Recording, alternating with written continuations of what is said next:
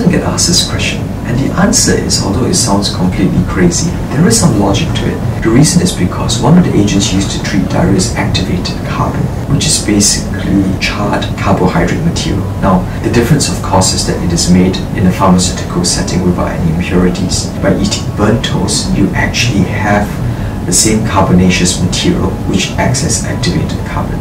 However, I would advise against that, because when you char or burn toast or any carbohydrate material, you potentially have the formation of acrylamides.